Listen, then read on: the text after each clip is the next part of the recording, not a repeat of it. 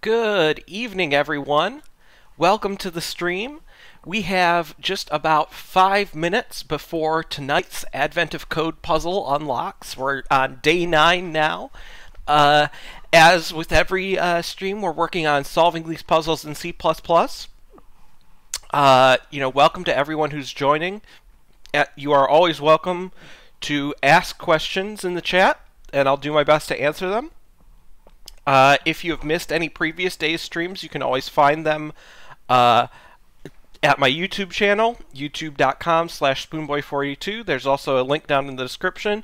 If you happen to be watching this on YouTube right now, as a replay, you can, of course, find all the previous streams in my channel. You can also go ahead and watch the live streams that happen nightly. We kick them off just a little before 9 p.m. Pacific time on Twitch at twitch.tv/spoonboy42, link down in the description. So, last night, we, for day 8's puzzle, we had kind of this little virtual machine that had, a very simple kind of assembly language that just has 3 instructions. And jumps are always unconditional, so, the control flow is deterministic. But it's still, kind of one of those fun puzzles where you're simulating a different computer and figuring out something about it. So, yeah, that was kind of fun. It reminded me a little bit of last year. A lot of puzzles used this sort of imaginary machine language called int code, and you kept building up features day by day and adding to it. So I don't know if we're going to see something like that again this year, building up this little virtual machine language and adding more and more features to it and using it each day. If we do see something like this, building from day to day, then we will probably take out some of this code that just lives in the day 8 solutions right now and make some shared functions or classes to represent how we deal with programs in this little language. But I guess we'll see. We'll find out when we see tonight's puzzle. We have about 2 minutes to go in preparation for tonight's puzzle, as we do every night. Let's make our little skeleton of our solution program.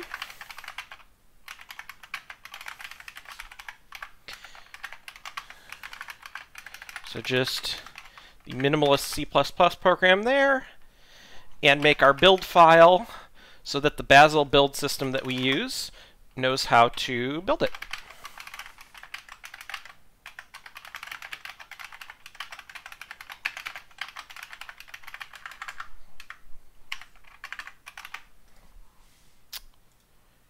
Okay. Then we'll go ahead and run it here using that custom LLVM build config I talked about on some of the previous streams.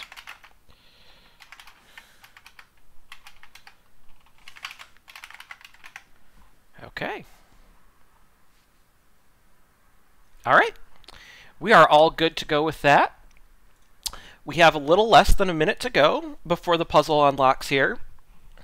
I think I figured out what this image is. I think that this is actually like kind of like a view from space. You can see the curve of the Earth here, and we started at the North Pole, and it's tracking our route as we go on our vacation. So we took the toboggan, we sledded down to the airport, and then we went to the regional hub, and we'll go place to place. This will track all of our jet setting and globe trotting around the world in this picture as we go.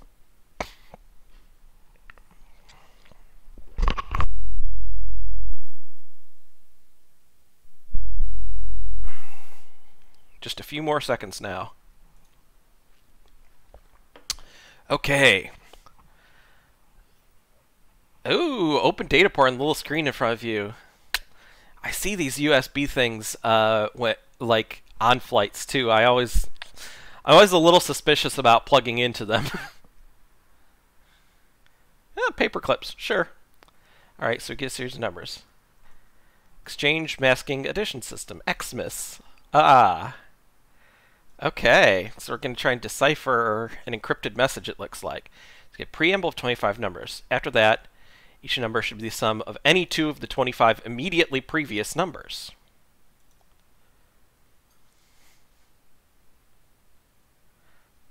Two numbers will have different values, and there might be more than one such possible pair.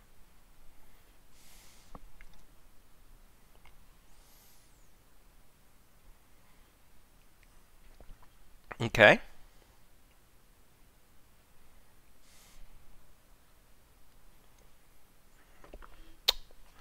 So 26 numbers 45, and the first number, no longer an option, as it is more than 25 numbers ago, was 20.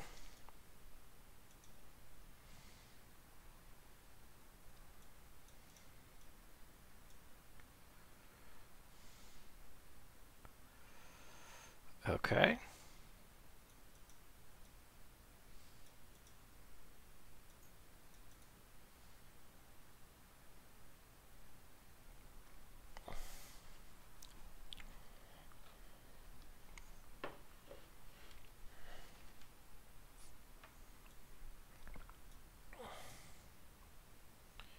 Find the first number in the list after the preamble, which is not the sum of the two. Okay, so we're going to have a sliding window of possible sums, basically, for two different numbers, and we need to find the first number that doesn't satisfy that condition, that it's the sum of two of the previous numbers in that window up to 25 beforehand. So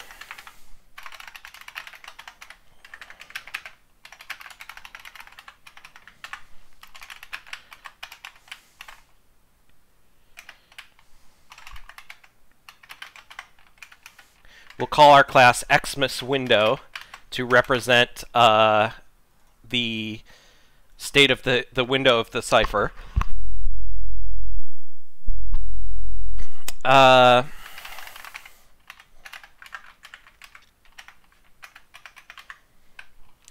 And so inside this,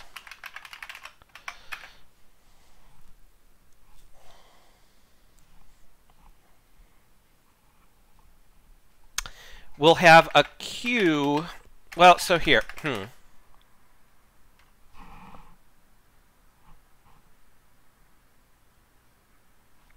So there are multiple ways we can approach this. Like, we can actually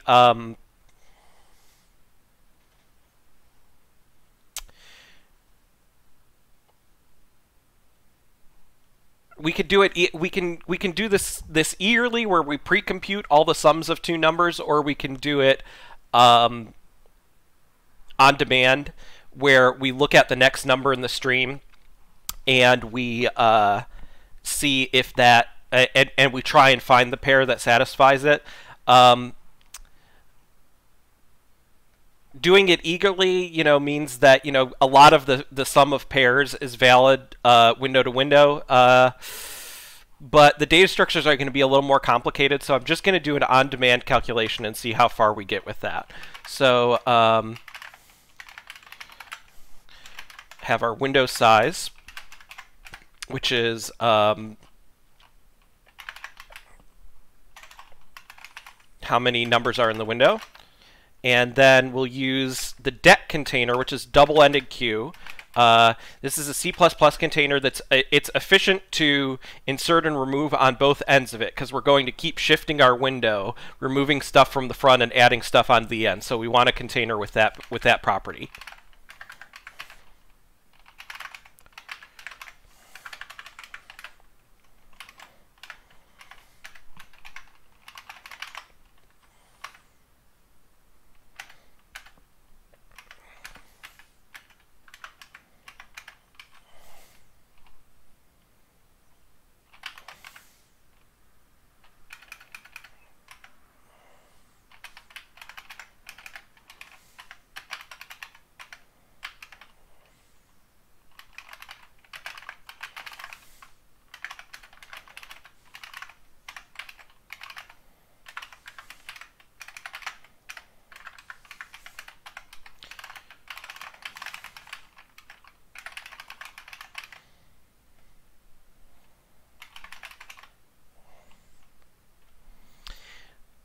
Let's look at our IO routines. I think we have something that just reads a bunch of integers. Yeah.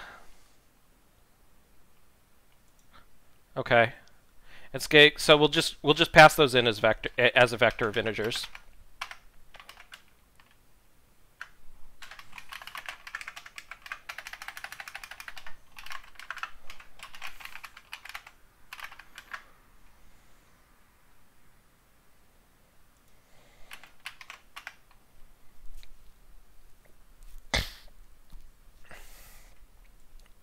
I guess we don't necessarily have to make this deck a member of the class.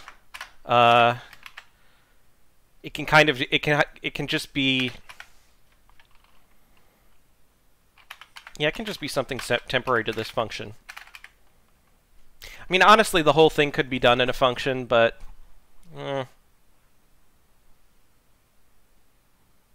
don't know. I'll go ahead and make it stateful. We might need it. We might need some to do something trickier in part 2. So the first thing that I'm going to do is check that the size of the sequence. Oh, we need to include our check function.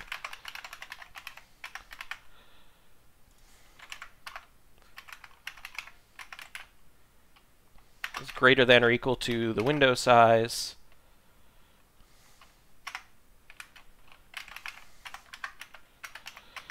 Then we'll go ahead and fill up our window with the first, you know, whatever n elements the window size elements are. Did my... Oh no, it looks like my my camera is frozen. I guess I'll keep talking, but you're just going to see my frozen face, I'm afraid. But, you know, the important thing is, you know, we're watching what is happening in the code window. I might go ahead and just drop my face out of the view. There we go. So we will go from sequence dot begin up to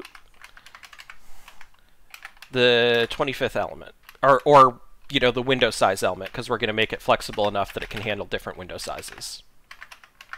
That should be sequence.begin plus window size. We don't want to go past the end. Okay. So now we are going to look for something that that doesn't satisfy the condition of it being the sum of two things in the window. So we are going to start from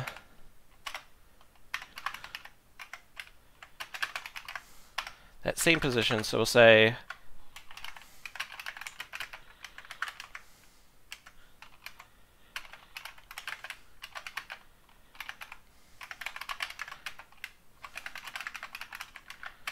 so what we're doing here is now we're starting at the first element past the preamble, and we're going all the way to the end of the sequence in our search. So now we will write a little helper method in here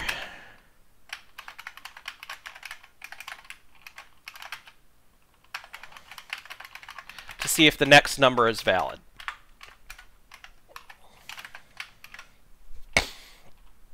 So we'll say we'll have two nested for loops where we go through the outer and the all the possible pairs of numbers in the window and see if they add up to the next number. So we'll go through from window.begin.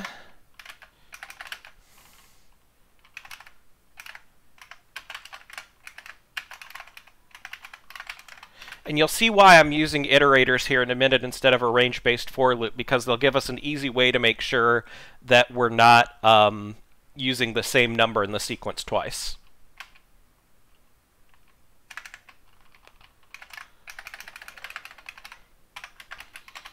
And this, you know, I'm just going to copy and paste this because inner is going to be very, very similar.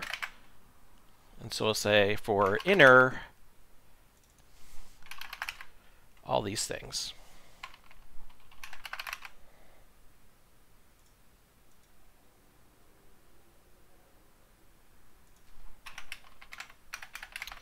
Okay.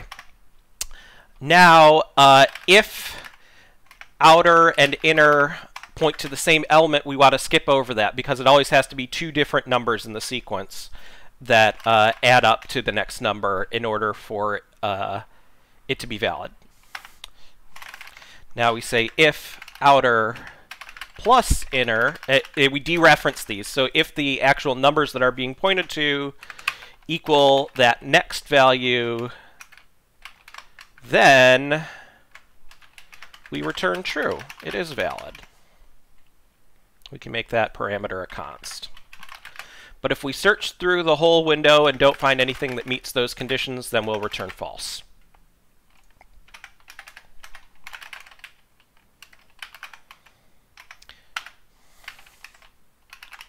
So if the next value is not valid, then that's what we actually want to return as our answer. So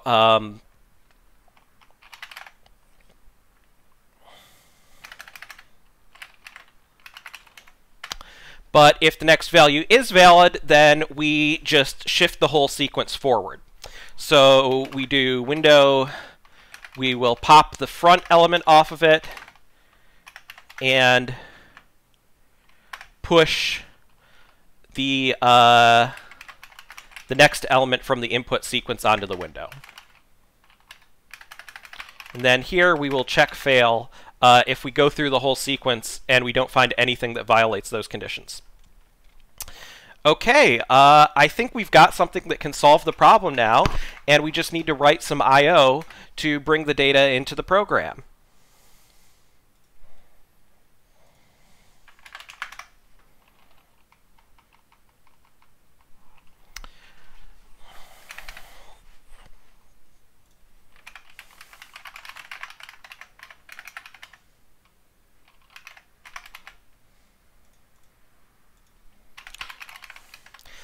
Let's, you know, I'm going to make the program take 3 parameters tonight so that, you know, one of them will be the file name that we're reading in, but another one will be the window size. So we'll say, it'll be,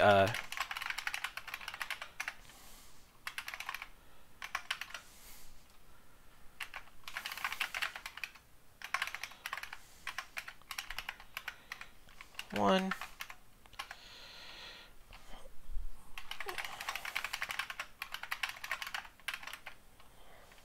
It's a standard in, it's just in.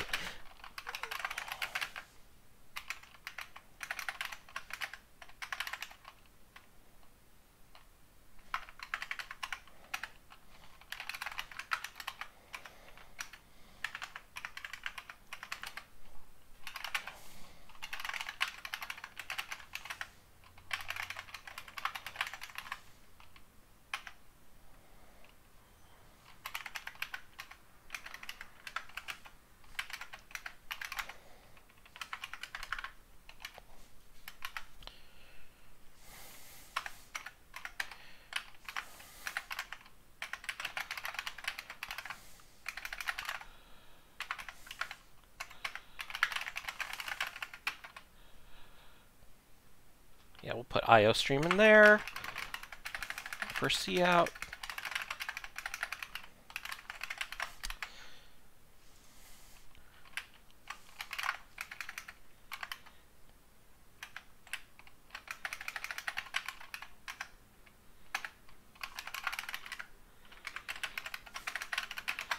Okay, so I think that this is our solution for part 1.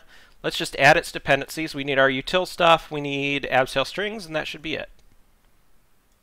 So we'll copy from a previous day and just edit it as we usually do.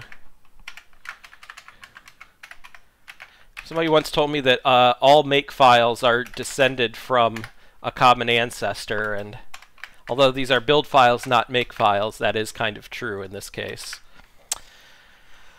Let's get our test input here from the website.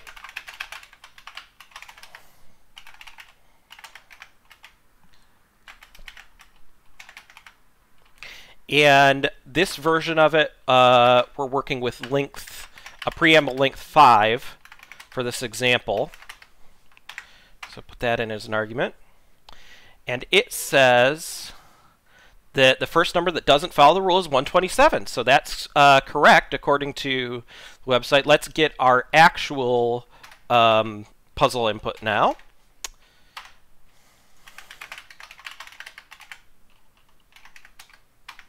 Okay. Oh, gosh. We have some big freaking numbers. This makes me a little nervous and thinks that maybe we should be using int64s. You know what? The window size doesn't need to be, but you know, these are big enough that let's just let's make those integer let's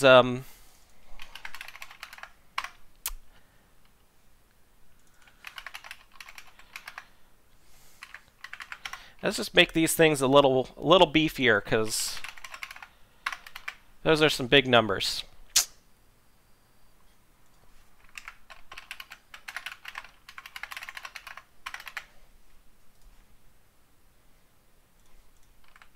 Okay. Now, I'll just rerun on the initial test input. Yeah, still works the same. Day9.text with a window size of 25. Okay. It says this number is the answer. Let's see. I am still... Yep. Let's see if we got it right. All right. Yet another great brute force solution. So final step to break the encryption relies on the invalid number you just found. You must find a contiguous set of at least 2 numbers in your list which sum to the invalid number from step 1. So we consider the above example. So this adding up all of the numbers. Okay. Okay. Easy enough. We will copy our, I think we'll copy our part 1 solution to part 2 and start cracking. Start cracking literally. We're cracking encryption here to take over the in-flight entertainment system. Isn't that really the dream, to be able to board a plane and go to a place and crack the in-flight entertainment system? There's a lot of wish fulfillment going on in this puzzle this year, I think.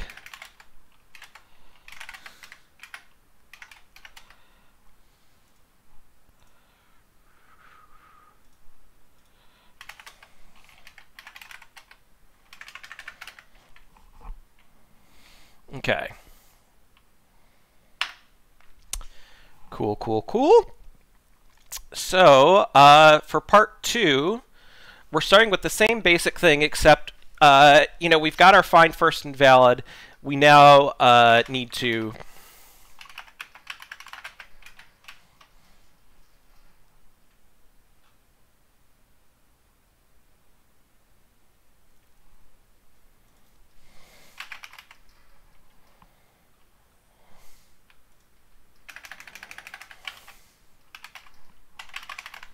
we'll call it crack code.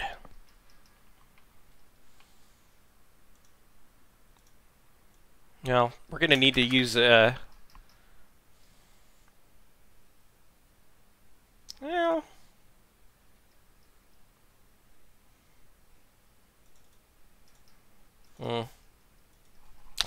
So I realized that, you know, like, find first invalid is going to have its own state, but... yeah, actually, we're not even going to really touch the state. I will probably clean up these classes, because I don't really think that they needed to be stateful classes in the first place. But our crack code implementation isn't going to touch the window anyway. It's just going to look for things in the sequence. So I think we're fine.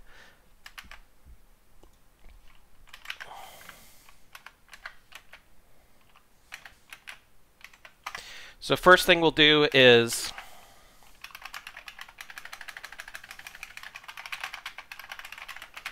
get the solution to part 1 essentially by calling the find first invalid method. And then what we will do is look through the sequence and try and find a contiguous range where if we sum up all the numbers together in that contiguous range, we get our invalid number. So we'll just iterate through all the possible beginnings.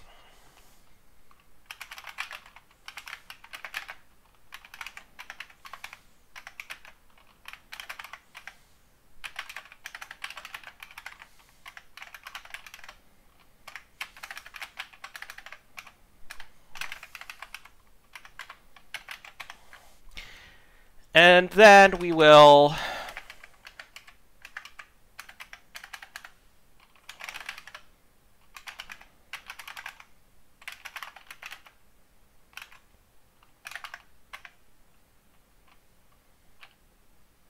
iterate through the possible ends. It doesn't really make sense to I mean, I guess, yeah, it doesn't really matter. I mean, you know, we can start it at range start and this will still work properly.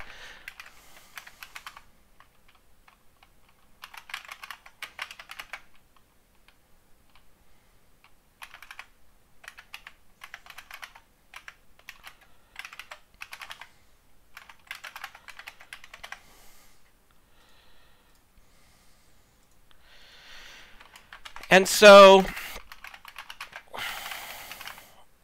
oh yeah, these should all be int 64s, shouldn't they?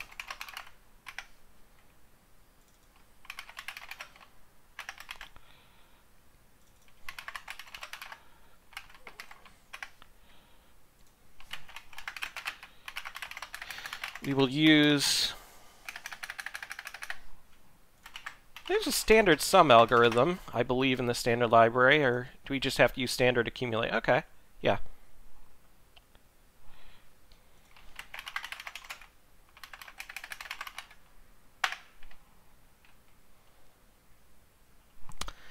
So what accumulate will do is we will tell it to sum over the range from range start to range end.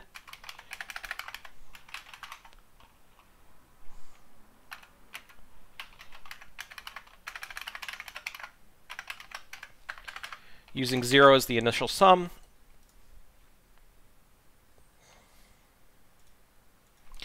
Now,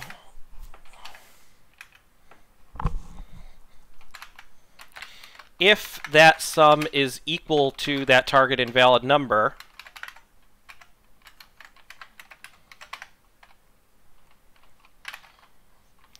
we will, we're going to write something called sum min-max that will just work over that range. We're not going to actually we're going to write that in just a minute, but I want to finish this thought here where we're iterating over the range. So if it's exactly equal to invalid, we're good. If the sum is greater than that invalid number, then we should stop, because there's no possible way that adding more numbers, because these are all positive numbers, there's no possible point to searching anymore, because we, you know, have already we've already exceeded what we're searching for.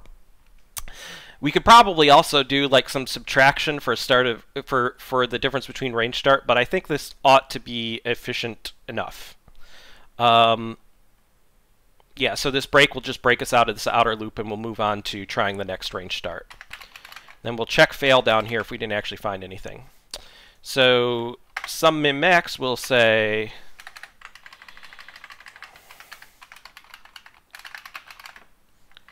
that's going to return an int64t.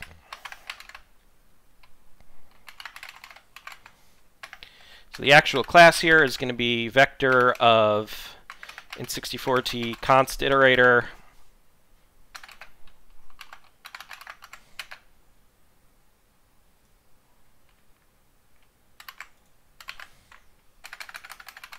Begin and end.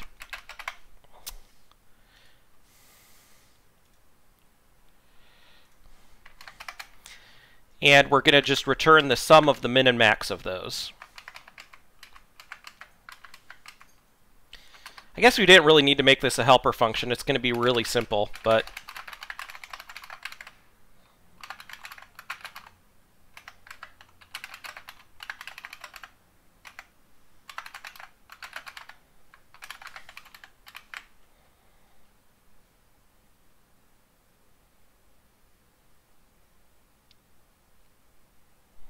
Oh, these going to give us... Are min and max going to give us iterators? Yeah, they are. Okay, well, we'll just dereference them.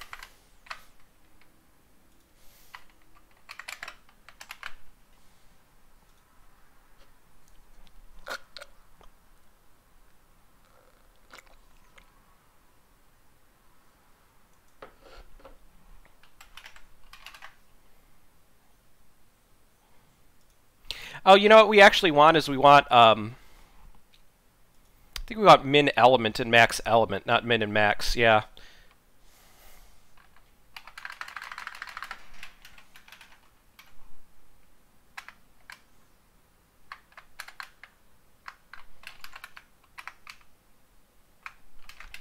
Still want to dereference them, though, because they do return iterators.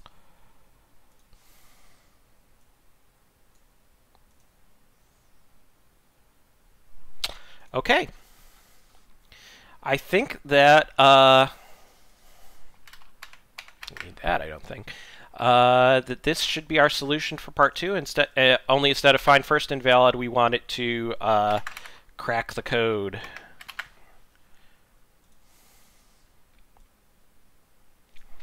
So let us build our part 2 solution here. And we will test it out on the test input that the website gave us. So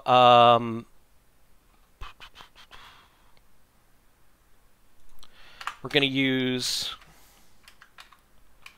that test input with a window size of only 5. And it gives 62, which is the correct answer. Okay. So here is our answer according to our program. Let's see if we got it right.